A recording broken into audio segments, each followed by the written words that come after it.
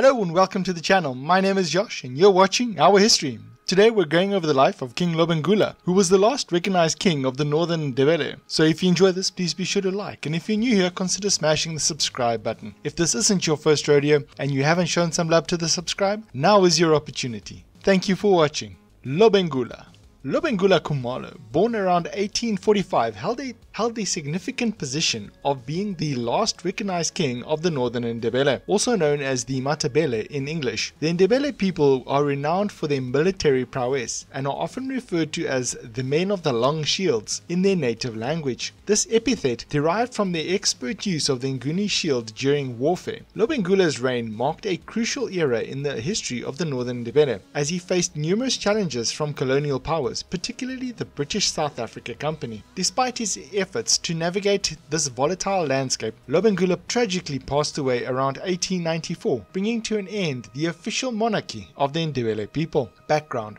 the Matabele were a group of people who originated from a faction of the Zulu people. They migrated northward during the time of Shaka's reign, which is characterized by the violent upheavals known as the Mfecane and Divikane, led by their general Mzilikazi. The Matabele left the Zulu territory and settled in what is now known as Matabele land in western Zimbabwe during the late 1830s. However, their influence extended beyond this region as they claimed sovereignty over a larger area. This migration and subsequent settlement played a significant role in shaping the demographic and political landscape of the region. The Ndebele tribe held a privileged position within their society, which gave them certain advantages over outsiders. However, in order to maintain these privileges, both men and women of the Ndebele had to adhere to strict sets of rules and social responsibilities as dictated by their hierarchical structure. Any infringement of these responsibilities was met with severe punishment, often resulting in death, unless the king decided to grant a rare reprieve. This level of discipline and loyalty was crucial to the Ndebele's success in exerting their dominance over neighboring tribes. By strictly enforcing social order and maintaining a strong sense of unity, the Ndebele were able to control and influence their surrounding communities.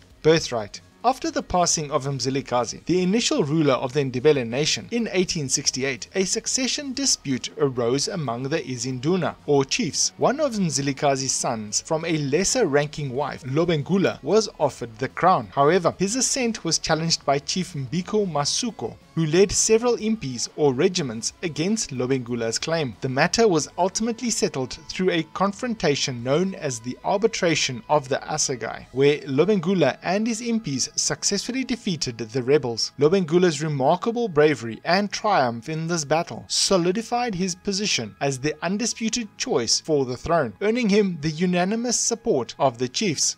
Coronation: the coronation of Lobengula took place at Mhlahlandlela, a significant military town. The Ndebele nation gathered in a vast semicircle formation, engaging in a powerful war dance as a symbol of their loyalty and dedication to Lobengula. This display showcased their readiness to fight and even sacrifice their lives for him. As a part of the coronation rituals, a substantial number of cattle were slaughtered, and the finest cuts of meat were offered to Mlimo, the spiritual leader of the Ndebele, as well as the deceased Mzilikazi, Lobengula's predecessor. Additionally, copious amounts of millet beer were consumed during the celebration. During the crowning of Lobengula, approximately 10,000 Matabele warriors were present, showcasing their distinct and elaborate war costumes. These costumes included a headdress and a short cape made of black ostrich feathers, a kilt made of leopard or other skins adorned with white cattle tails, and metal rings around their ankles. Their weaponry consisted of long spears for throwing and short stabbing spears known as assegais, which were the principal weapon of the Zulu people. The warriors also carried large oval shields made of oxhide, displaying various colors based on their regiment. The Ndebele army, housing around 15,000 men in 40 regiments, maintained their dominance through their larger size and strict discipline. Their central base was located in Lobengula's capital of Bulawayo.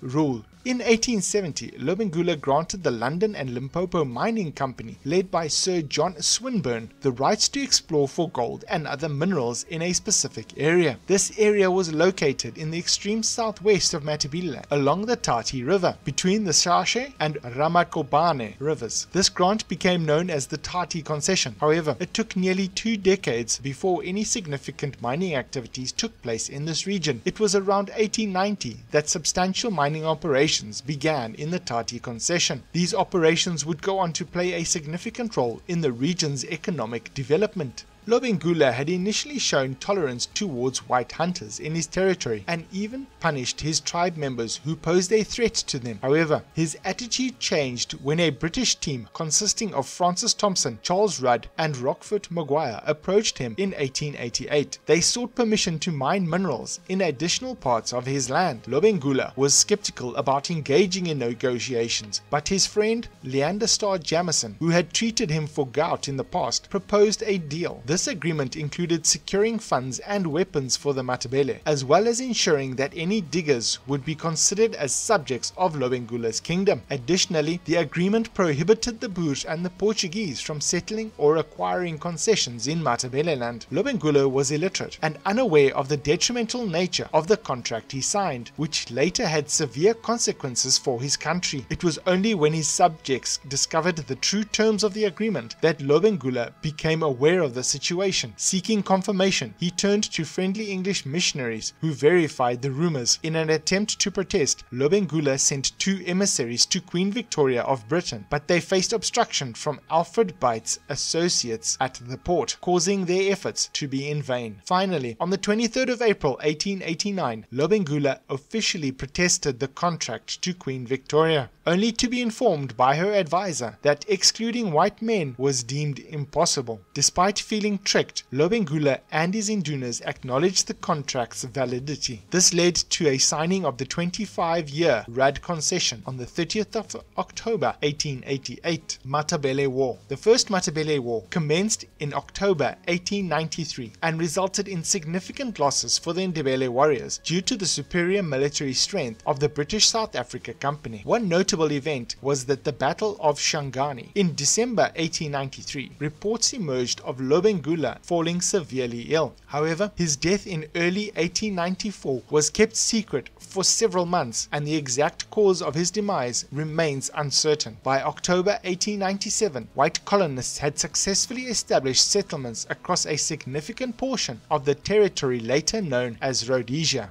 Personal life. Lobengula had well over 20 wives, possibly many more, among them Kwalile, daughter of King Mzila of the Gaza Empire, and Lozi Keyi. If you made it this far, I hope you're really enjoying this channel, and if you'd like to support the creation of more content like this, because all contributions are greatly appreciated, consider joining the channel in the membership tab or check out the Patreon link in the description below.